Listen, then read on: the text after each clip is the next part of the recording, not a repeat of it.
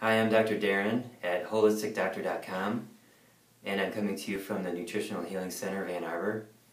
And this is an episode of Healthcare the Way Mother Nature Intended.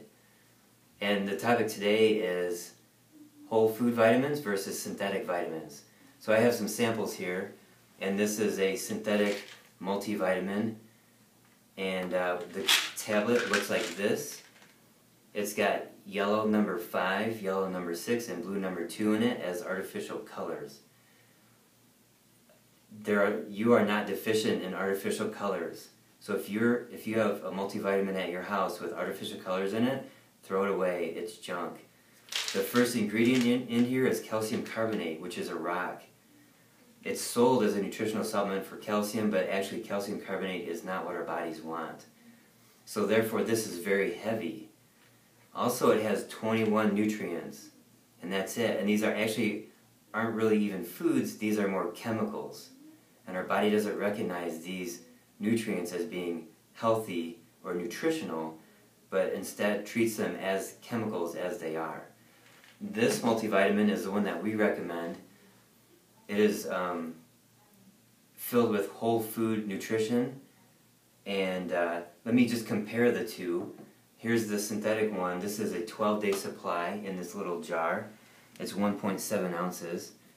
This is the other one. Oops, this is a 12-day supply, and this is 1.4 ounces.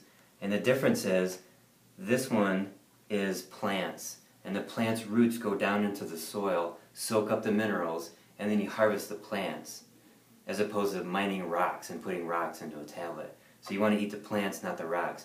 Now the whole food multivitamin over here has carrot in it. So carrot has over 200 known nutrients, and there's a list of them, and it may have thousands of nutrients that we don't know of. So if you add the carrot with all these other foods, and you take the water and the fiber out, then you're left with thousands of nutrients, known and unknown. So that's what we're talking about when we talk about whole food nutrition. It's the food, and you subtract out the water and the fiber, and you're left with thousands of nutrients, known and unknown. Okay, let's move over to this. These are B vitamins. This is a synthetic B vitamin supplement, or a B complex. And when I open it, first of all I smell it. It smells like a chemical factory. So smell your B complex. If it's disgusting, it smells like chemicals, it's junk. And it's fluorescent. Some of them are more yellow, others are more orange, and it'll make your urine fluorescent. That is not natural. That is not food. There is no food in Mother Nature that makes your urine fluorescent.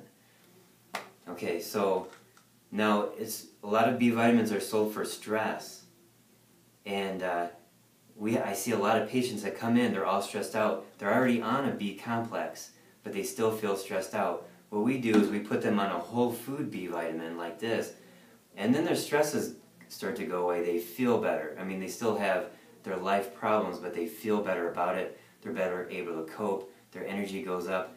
Now, the first ingredient in this one is bovine liver. The second ingredient is nutritional yeast.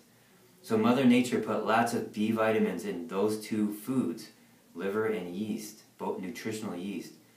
So this company takes those two nutrients and dozens more of foods, dries them out, takes out the fiber, and you're left with thousands of nutrients, but specifically with the B vitamins with this particular supplement.